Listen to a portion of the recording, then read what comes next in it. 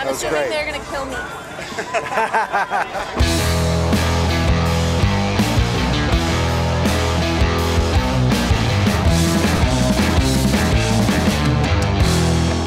Welcome back to the Side-by-Side Guys Offroad Podcast. I am here live at the Sandsport Super Show in Orange County, California.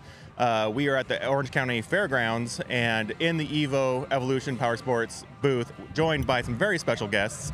And if you have been in the industry for a while, you probably know exactly who you're looking at if you're on YouTube. But I have Jimmy and Sam here. Why don't you guys introduce yourselves and tell us kind of what your roles are in the organization, and we'll get into it. For some reason, I'm a little bit nervous about this interview with that build-up. My name is Jim Zuccone, co-owner of Evolution Powersports. My brother and I, Todd, we started the company about 12 years ago, and very fortunate to be involved in such a great industry. And Sam? I'm Sam Rhodey. I started with Evo just over a year ago, and I am the Evo Sam that you see on Facebook. So you're the fresh blood of the group. Yeah, I am. And what do you do inside the Evo warehouse? So all the comments and things like that, some of the posting and the responses on Facebook, as well as managing a general inbox and things like that. So answering the questions that come in, basically an internet presence for Evo. So basically, when you're online trash-talking Evo, she's the one talking back to you and giving you a smart aleck response. Sending you personal messages. Haunting your DMs. Haunting your DMs. She's the reverse of sliding in the DMs. She just comes in with a hammer and starts breaking down your walls. So. No, Sam has a great way with people. You know, that's why she's in that role. She just disarms people, and you know, it's a great quality. One of my favorite things about online is you go to some of these accounts like the Wendy's account or like the Burger King account, where they're like just getting real snarky with the people online and just throwing it right back at them. So yeah, we're here at the show. Just give us a little bit of a rundown of the show so far, and you know how it's gone for you and what you guys are doing and talking with the consumers and kind of how that's going. It's been a great show. I mean, you know, compared to last year, which was, you know, kind of crazy in Phoenix when we got shut down at noon the first day. It was horrible. But it seems like we're back to, you know, normal Sandsport Super Show type. Turnout's great. I mean, there's a lot of people here, a lot of vendors here.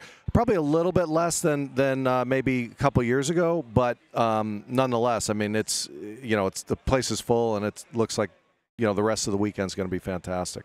And Sam, how are kind of like the consumers reacting to the product and the technology and all that? How are they starting to get on vocal online and seeing, you know, are they sharing stuff or are they buying stuff and then showing it off? Like, what's the commonality between the people at the show and the people online?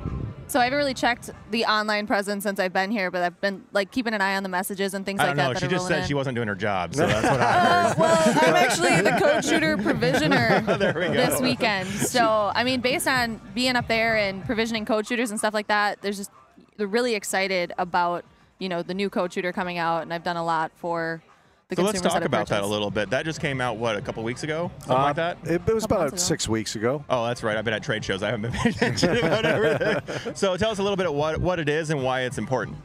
Well, so Code Shooter is the first app-based ECU programming device in the UTV market, okay? And it's something that we've been working on for about 3 years. My brother did most of the, you know, spearheading of that project and saw it through to completion, and it's a fabulous product. And it's really at the very early stages of the development. So it's a product that, yeah, it works great today. It does things great today, but the things that we have coming for it are just going to blow people's minds. So it's, you know, it's a great product. So this is a device that you plug into your harness inside the dash that plugs into your CAN system on the car, right? And then it enables you to program it via your app and tell it what tune you want? Exactly. So rather than having the you know, the device that, you know, you have to plug into the car and, you know, have the tunes, like it automatically, you know, so everybody has a phone, right? Okay, so that's why we did it. We felt like you can't get better technology than phone technology. It's waterproof. It's, you know, everybody has one, you know, either an Apple or an Android phone. And so let's use the power of the phone and then have a more simple device that connects to the car, and then put really advanced features into the app, okay? Which is, you know, where the world is going. I mean, everything is app driven. So, and for the consumer, now, like when we provision a code shooter to go out, it has their information in there, what tunes they're entitled to. So all they do is they download the app, they plug it into their car. They'll have to, put their contact information in, accept some terms, but then boom, your tunes show up right there. So there's no waiting. There's no waiting for anybody to enable anything. You download your tune, and you're done. Okay. So in the traditional world of like ECU flashing, right? Like you would go into a shop or whatever. You have your authorized vendor that's going to do it. They come in, they have the official device to plug into your car and the software to do it, and then they run a license off to an Evo or to whoever. They download that tune for that car, that specific person that's licensed to them, that car. They put it on the car for you, and then that's all you get. Like it's in the car, right? Yeah, and there's still a lot of customers that want it that way. They want to go visit a dealer. They want the dealer to do all the work. They're never going to run anything but what the dealer puts in. But a lot of, just like with anything else, in this industry, people want it the way they want it, or many people want it the way they want it. So someday they want to run 91, another day they want to go racing. So they have the ability to change, between tunes, according to what their mission is for the day. So like what me and my guys up in the Pacific Northwest do is quite frequently we'll be on one day up in the mountains at high elevation, tearing up a side hill or something, or just ripping down fire roads or something. And then the next day we'll be traveling over to the dunes and wanting to do a dunes ride. Right. And that's two completely different power bands that you want to utilize. And so this could be a solution for that, where in the mountains you're more of getting more of that low end torque, and then in the sand dunes you're able to get that pushed out harder on the side face of the hill or whatever you're doing. So that's a really great solution for guys that are multi terrain and multi geographically riding. Exactly. So let's talk a little backstory. You mentioned you and your brother kind of were the OGs of all this. Kind of give us the history there and where you came from. Well, so my brother and I, my brother owned Evolution Powersports, which was a motorsports company back in the early 2000s. They did high-end Porsche and Audi type tuning and upgrades, similar to what we do today. And around 2009, after the financial crisis of 08. He and I decided that we wanted to do, we're both very passionate about the off-road industry, both snowmobiling. He was more into the dirt stuff, but I was heavily into the snowmobiling stuff. And so we said, all right, we're going to go down this road. We fully committed to it, and we started developing parts and tuning for snowmobiles. And that's really what launched our company. Was the snowmobile stuff, and that's all we sold for the first year and a half was snowmobile parts and tuning, and the company exploded just on what we were doing for snowmobiles. But then we looked at it and we're like, well, we got two families to feed here. How are we gonna snowmobile season is like 3 months out of the year. And he, like I said, he was into the off-road scene in Phoenix. He lived in Phoenix at the time, and he had a Rhino. He was one of the original Rhino owners, right. Down in Phoenix. Lone Star, long travel, but the thing had like 40 horsepower, right? It was like a glorified golf cart. But back then, that was a lot. It was a lot, but it wasn't really that much fun compared to where we are today. And so, once Arctic Cat released the Wildcat, we built every single part that we could build for that car. AR, because it was a decent car, but it wasn't going to go through the dunes, the way we want to run through the dunes. I mean, you're breaking A-arms and, trailing arms.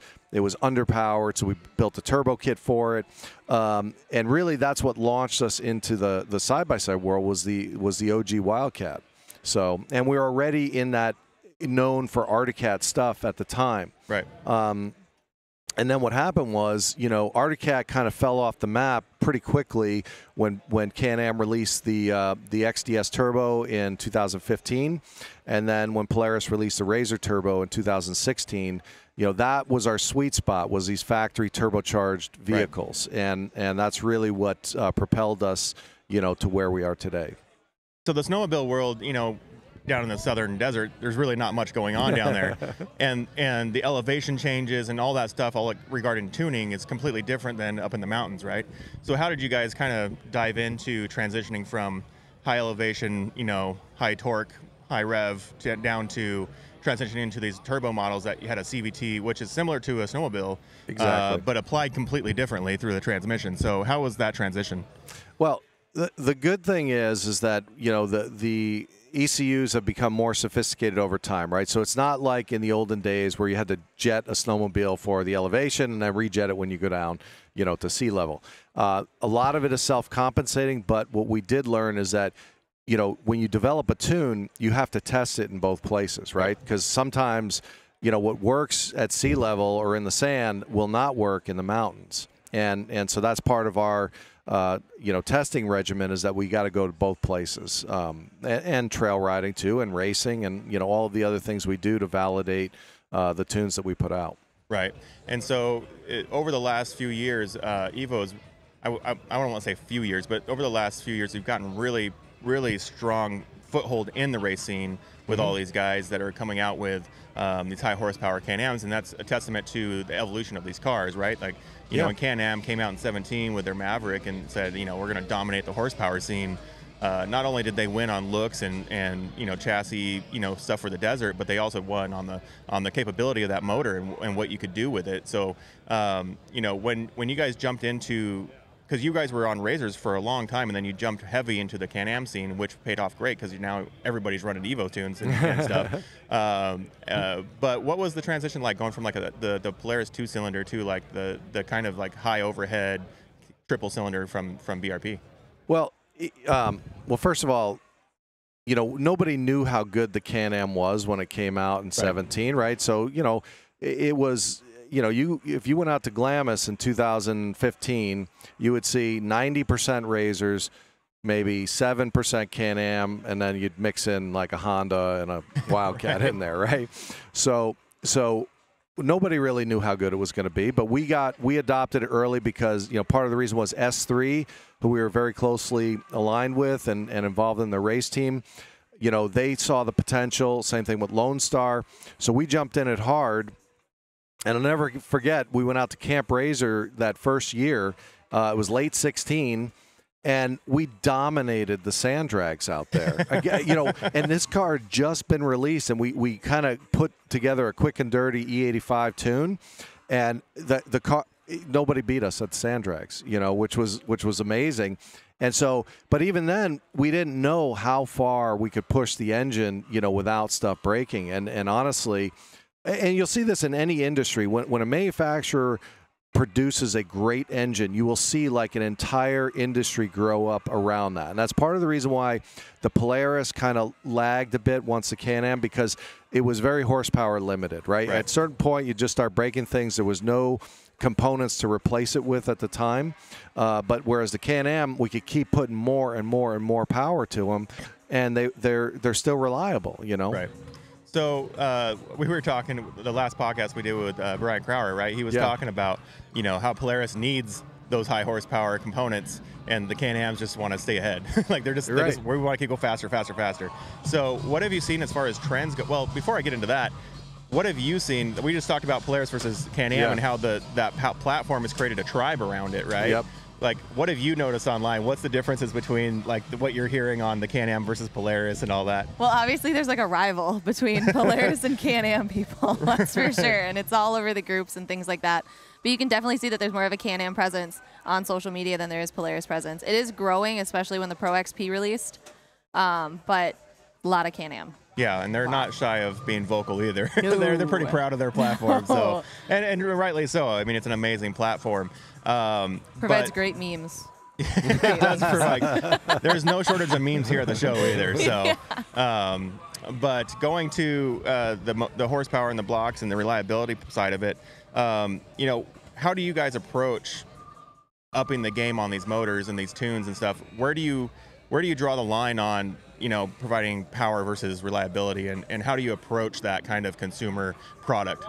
Well, it obviously goes into the testing of the product, right? So and it's not, you're not starting from like ground zero on everything, right? It's we had a pretty extensive background with my brother's company in high performance, turbo modification. So there's kind of a roadmap that you take, but you don't know where the thresholds are until you actually exceed them. And one of the things that, we back in 2000, late 16, we had a Polaris drag car that we had built, and, we broke it. And it was the crankshaft. And then we broke another crankshaft. and I'm not bagging on Polaris, but we found the limitation of that engine pretty quickly, and there wasn't components to, at the time, I mean, thanks to Brian Crower now, there's components, he's billet crankshafts that can solve that problem. Back in 16, there was nothing out there to fix that, right? It is what it is.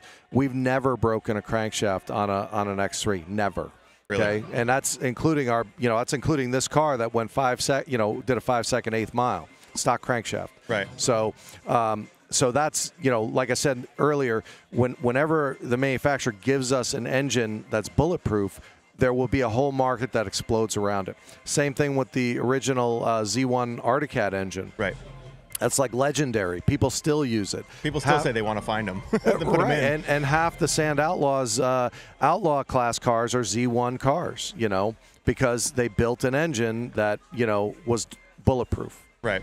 And, we were talking, when I was talking with Crower, we were talking about how the racing scene really can't, take off and it can't have a fire unless it's like everybody's using the same chassis and designs and components, right? Like they have to have a commonality where everybody can build off of and compete against each other. And I think that's where we're getting to, where we had the stage of the manufacturers all just throwing everything at the wall to see what's going to grow, what's going to live longer, what's going to go faster. And now... Uh-oh. So what was I saying? Great question. So the industry, and we're back, by the way. So the industry really needs a platform to build components and thrive off of. And once everybody can do that, it seems like the sport will just progress a lot faster. So now we're at a point where, you guys can come in, other tuners can come in, other parts manufacturers can start coming to market and bringing, I don't want to say like a crate style program, but more or less we're going to be able to supply all the parts that you need. Where do you see racing going? I mean, it's exploded over the last couple years. Where do you see it going now that it's actually getting traction under it? See what I did there? Traction? Well, that's the cool thing about the off-road community is it's not just one type of racing, right? So, most of the best in the desert Baja cars, they're not looking to strengthen the engine, right? They don't need that. They're content running 200, 250 horsepower, which is well within the capability of a, relatively stock Can-Am or Polaris. Okay, they need, the Lone Stars, the S3s, the CT Raceworks. They need those companies to build the suspension components and the frame and everything else strong, because they're going to be going through the desert, hitting, huge bumps and everything else. So that's one aspect of the racing. Obviously, the drag racing is something entirely different. That takes some of those components as well, but it's mainly centered around the clutching and the engine package and the engine management system. I continue to see, I think the next big thing for, the side-by-side is going to be some street racing. Right. There's a big interest in, this car that did 5-second eighth mile. I mean, that's a big deal. First side-by-side to do that. So I see more of that, because a customer can build a 5-second car for less than $100,000, right? You can't build a street car for that kind of money. You know what I mean? Right. So and we talked on the podcast with Brian about, this is almost like the new default platform for people to build off of, right? Like right. It's changed the perspective of people entering the market of either racing or dragging or short course or whatever. Now we're getting more and more interest in the pavement side of things. Yep. And it's funny, once you put a car out there that has a record, now everybody wants to beat it and everybody wants to claim the title, right? Right. And so now there's a huge interest in that. And I was just talking the other day about, you go to the, I don't know, you go to your local fairgrounds and watch a demo derby or whatever. Those are the only things that are really keeping these racetracks alive these days, are these right. like sideshows that come in. And who knows, in the next 5 years, maybe we have a circle track series or a rally course series that goes into these little arenas, right? The sky is kind of like open-ended for any of these guys that want to start a whole new industry of racing or competitive sports, right? Exactly. And I think that the platform itself is like we were talking about, the new de facto. Like if you're going to try to do something fast and new, you're going to almost always start looking here first versus, you know, am I going to jump into a truck platform or a car platform, right, or a foreign car platform or whatever. Or a motorcycle platform. Or a motorcycle, right? Like, you know, and all those industries, you know, typically if you go back and look at the numbers, they were all trending downwards as far as consumer adoption, all new buyers, people coming to market. And UTV is not slowed down one iota, and if anything, it's getting exponential, right? Yeah. So let's jump into a little bit of kind of what the product set looks like right now. What platforms are you covering, and what's kind of like your big key sellers? Well, you know, it's anything to do with the factory turbos, right? So the Can-Am X3 Polaris Razor Turbo, that's most of what our products are centered around. Although we do tuning and parts for a lot of, you know, like even the utility vehicles, like the Defenders and the Rangers, and, you know, even some of the ATVs. So we have a pretty diverse set of vehicles that we do tuning for, but kind of a more limited set that we build parts and accessories for. So, and like I said, mainly centered around the factory turbocharged vehicles. I wish that, you know, Kawasaki would have come out with a factory turbo. I think they could have challenged Polaris had they done things, it seems like the Japanese companies are more afraid to get into that, or they don't care, you know, to get into that market. It's almost like they're not really concerned with competing per se, as more as just satisfying their market's needs.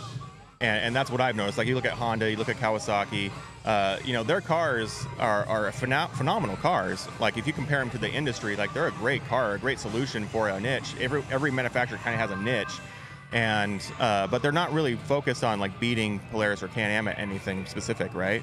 They compete and they'll participate because that's part of, you know, the marketing mechanism of putting a car out there.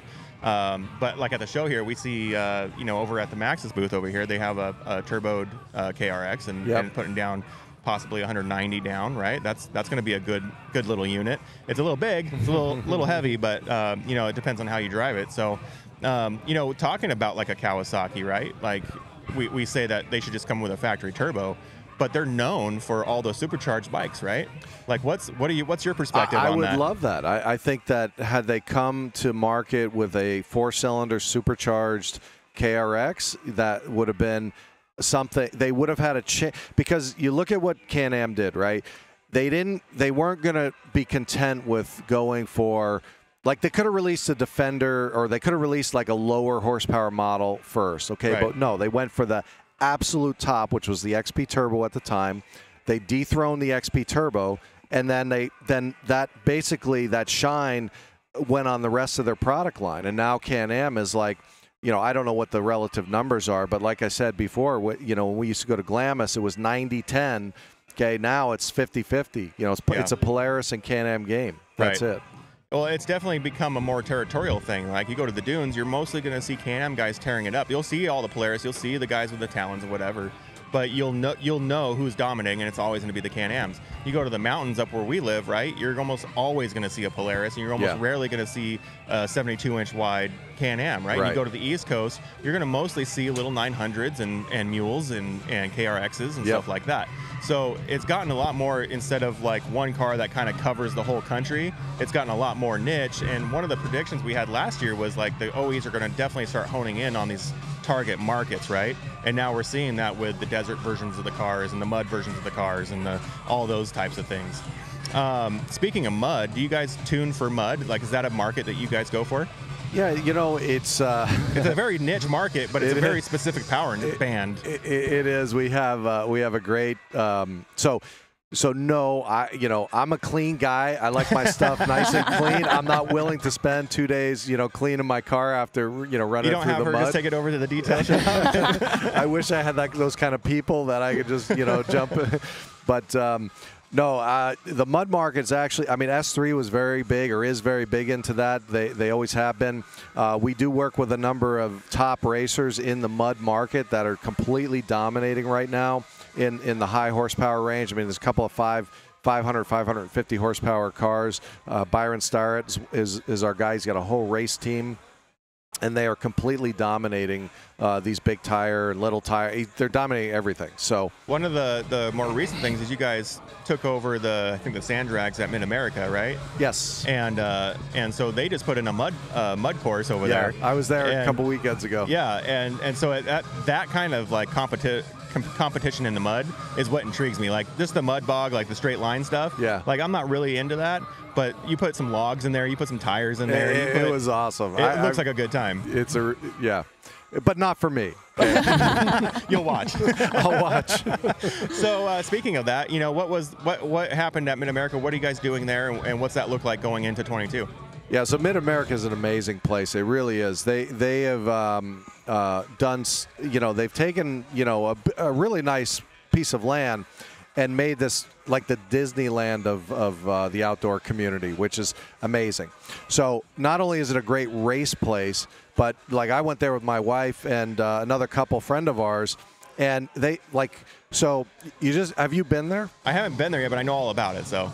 So the race course or the short course race, they actually drained a lake to build this. Okay, right. They geoformed the whole place, and then they put a pool in with like a lazy river, and the pool deck overlooks the race course.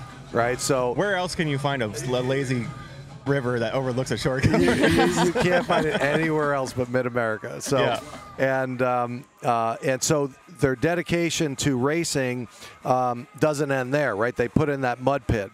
Okay. Next year they're putting a full quarter-mile drag strip, an 1/8-mile drag strip, and then a 330-foot sand drag strip. Separate strips. You could do actually multiple racing events at the same time. Exactly. So you can do a full asphalt race, or you could do, the sand drag. So, which is going to be great next year. It's going to be up near where the mud pit is. Okay. But they're going to have enough run out so that, if you're doing quarter mile, you can shut it down. Yeah. So are they going to be doing actual automotive racing there too? I don't know. It doesn't seem like it. I mean, it's they're pretty honed in on the off-road community for this specific location. Yep. And they have great trails there too. And there's big plans, even bigger plans for that off-road park that I can't really talk about. Speaking of things that we can't really talk about, right around the corner, we're going to see a new generation of vehicles coming out from these manufacturers, right? And you can look at the rumors, you can look at whatever, but we can basically assume that we're going to start seeing much more untapped potential to start getting into, right? Mm-hmm. We're going to see new blocks, we're going to see different cylinder configurations, different, naturally aspirated or turboed options.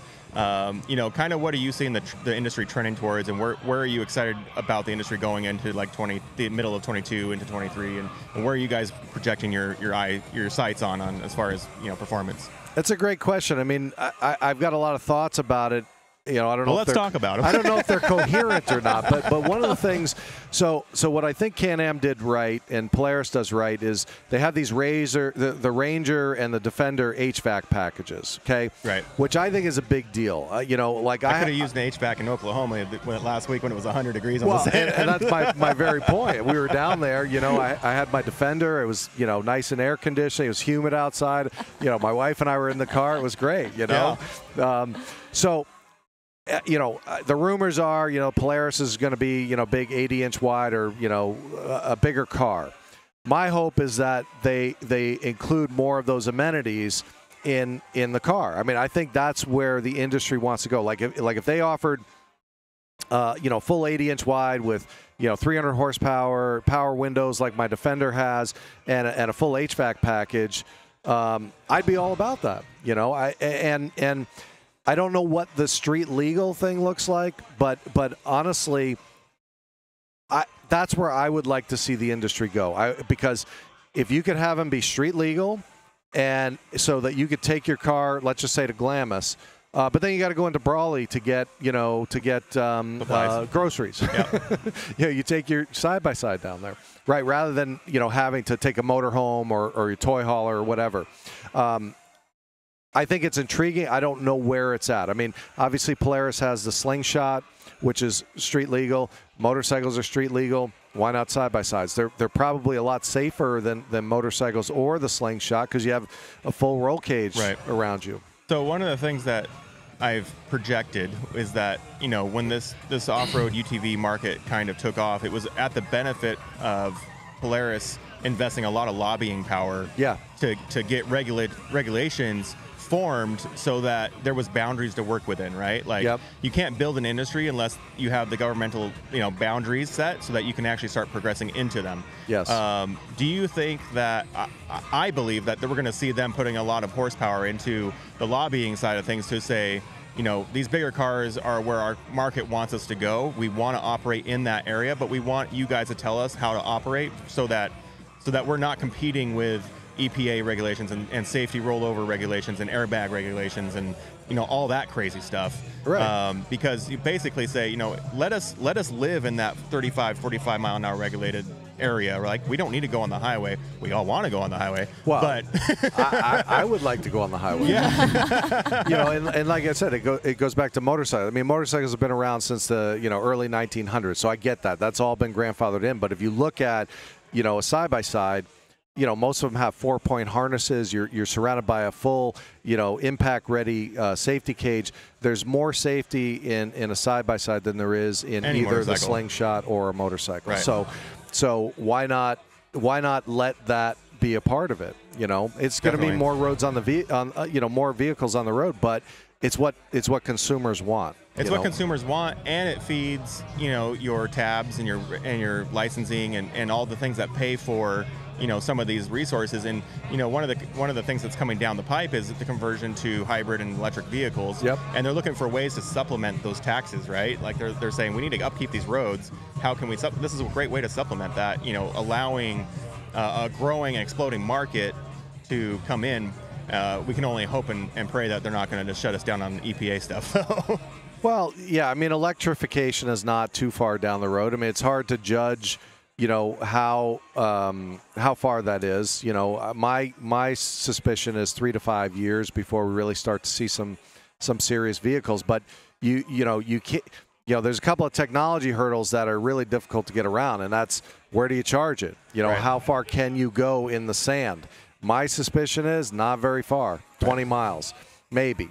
Especially with a heavy foot. Especially with a heavy foot. I mean, there's so much drag in the sand.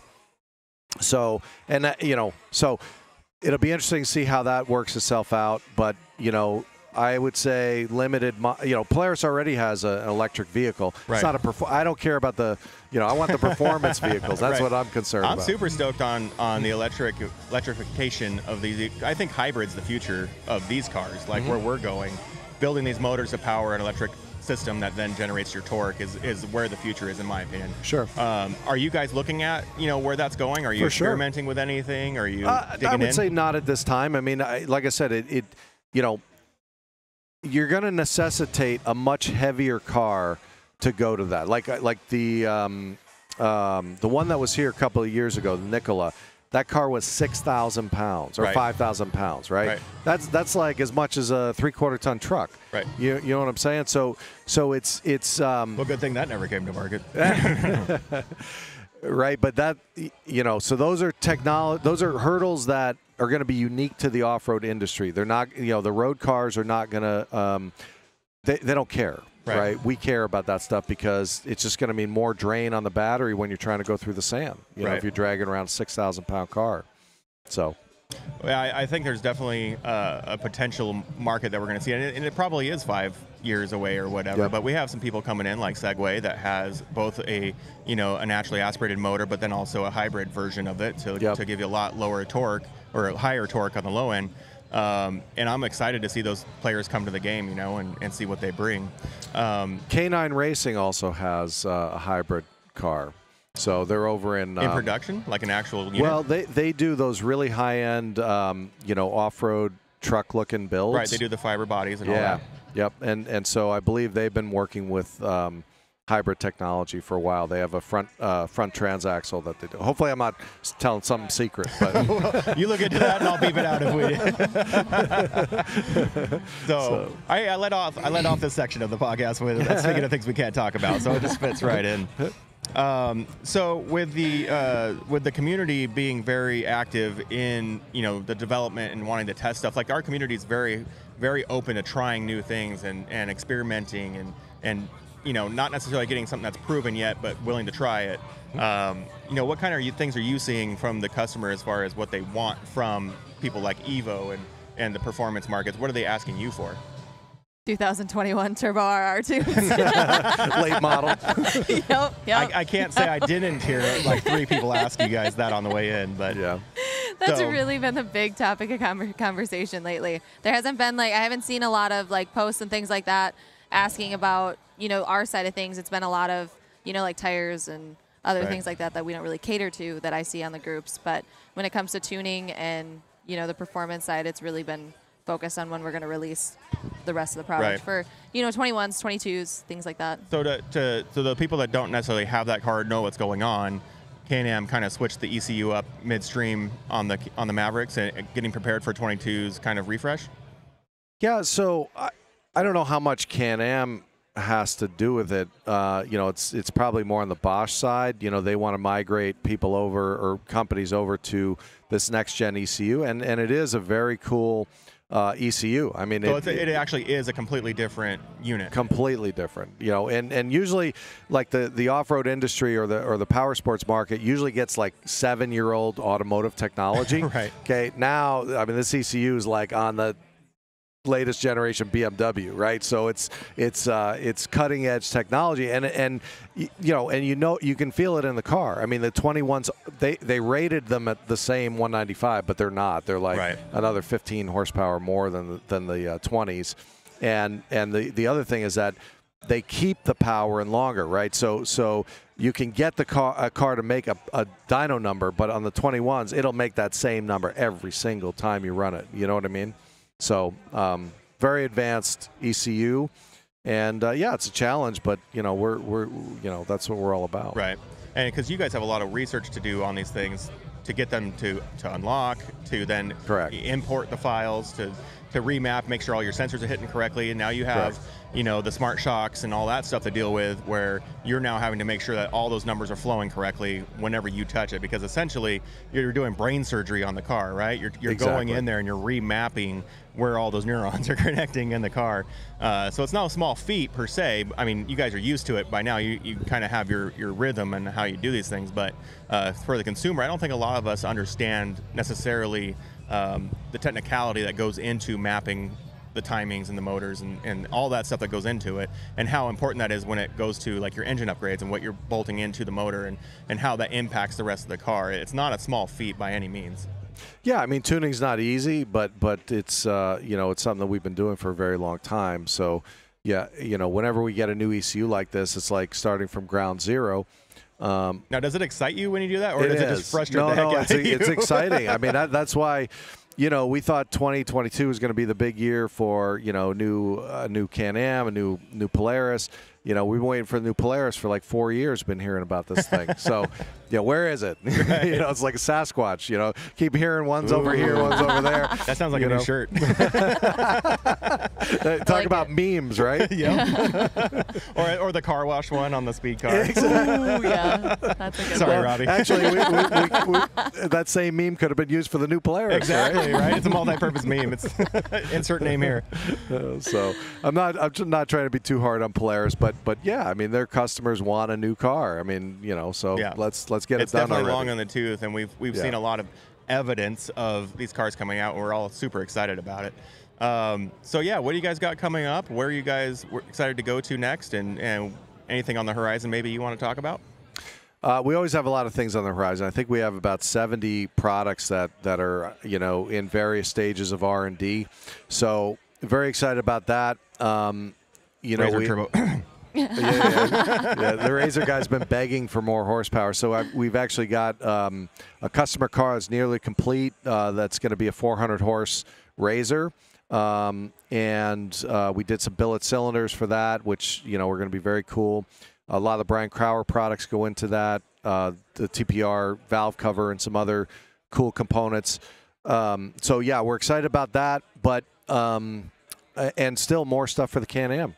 We're working on a lot of things for the Can-Am right now. We're finalizing, we have the billet block, which is going to, maybe we'll crack 1,000 horsepower with that. That would be pretty amazing. That would be amazing. But we'll see. We'll see where that's at. But now with a billet block, we can really, there's almost no amount of boost that engine can't take.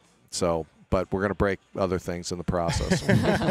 So, you mentioned the blocks. Again, talking about something that seems like just a part you should be able to forge and buy, like that's no easy project to dive right into, a whole block system.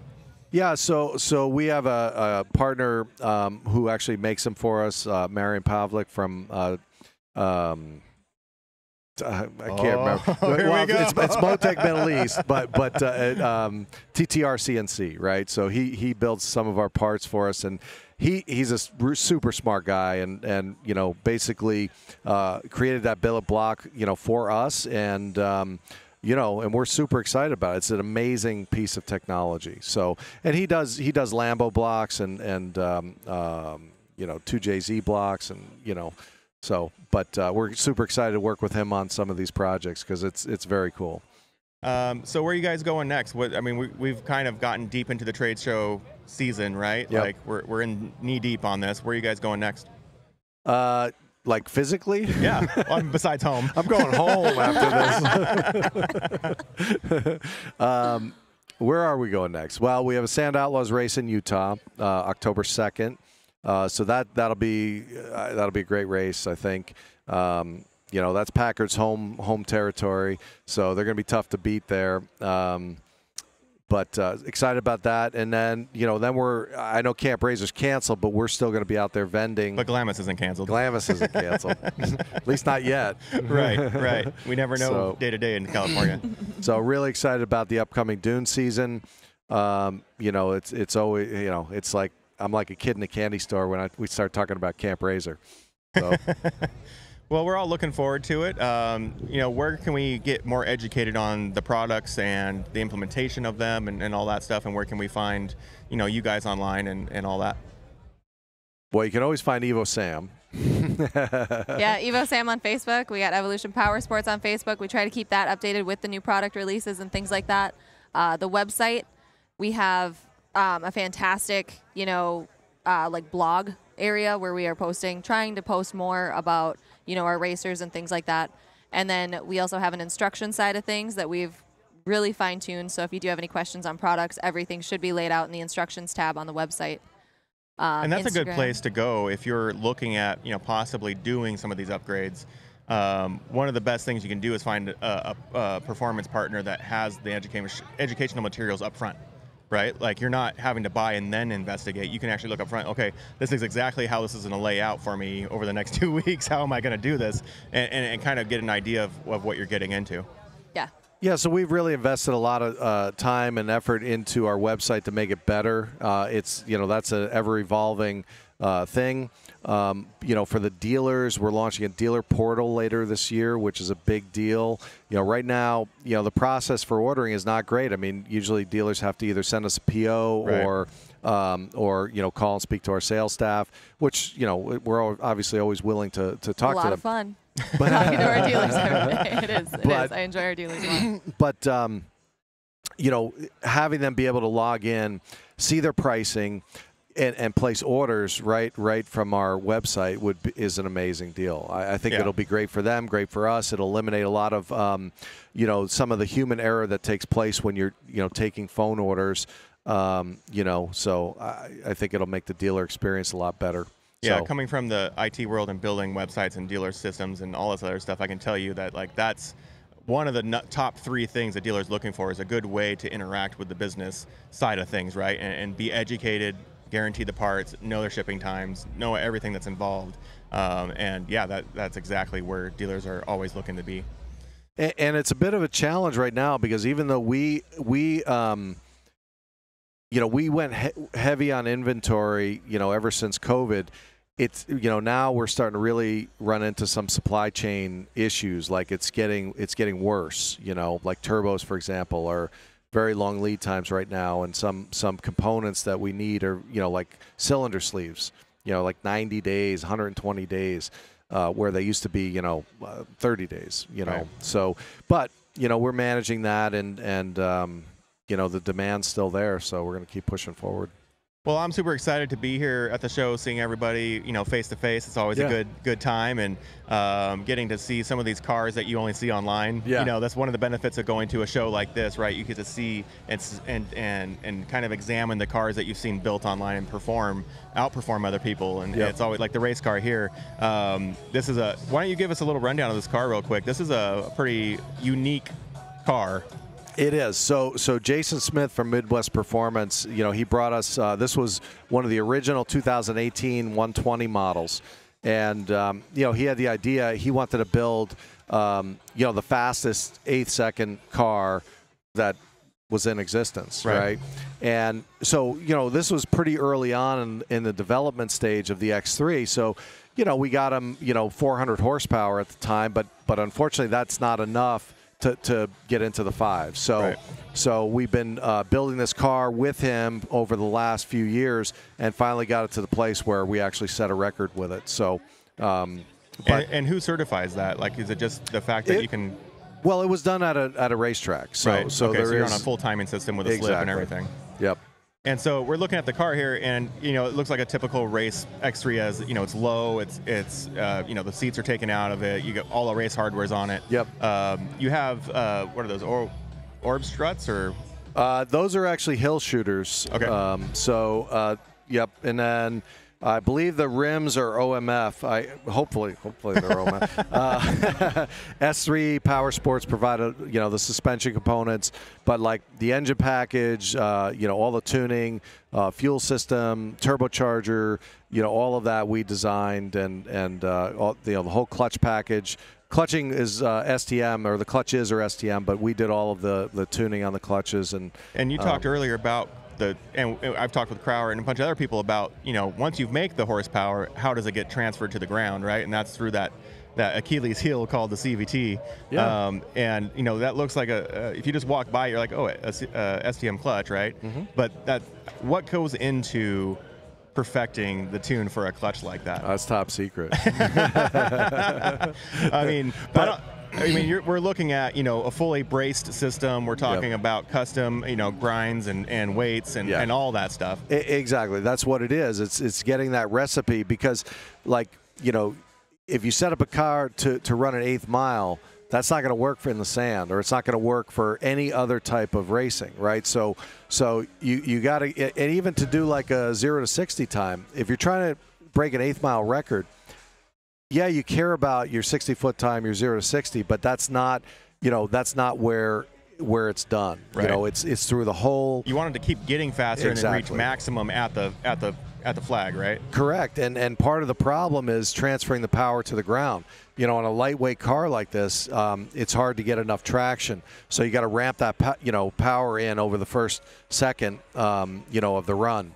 So, and even a little bit farther out, because if you look at the video of the run, Dan, who does all of our race stuff, he was the car was all over the track. I mean, he stayed at he was going back and forth, because the track was slippery, and he was right on that verge of traction the entire way down the track. He was floating, basically. Yeah.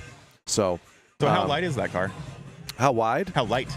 Boy, I think it's probably around 1,450 pounds. I was going to guess around 14, 15. Yeah. Yeah, so. It's super cool, and it's for sale. So if you want to win at the drag strips and the new upcoming pavement scene, this is the car to come by. So, it sounds like we're getting pushed out decibel-wise by our neighbors. So we'll wrap up the show. You can find you guys on evolutionpowersports.com, right? Yeah, it's evopowersports.com. Yep. And then Evo_Powersports on social, and all that. Just search Evo and it pops up first or second. And Evo Sam is probably like 3rd or 4th somewhere. So everybody go like her account and then start trolling her DMs. It'll be greatly appreciated. It looks like it's going to be a great show for the rest of the weekend. Look forward to seeing you guys out on the drags and some of that competitiveness. You're going to be out there? I won't be at that one, but I'll be around. Okay. Let's put it that way. Sounds good. So I always love the back and forth between all the different groups, and the trash talking is always a fun way to entertain yourself on a late night scroll through social media. Exactly. It's entertaining.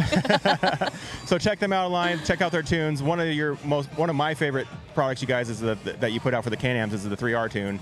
It's such a reliable, high impact on your car. You can really feel it out the door. So if you got a Can-Am, check that out.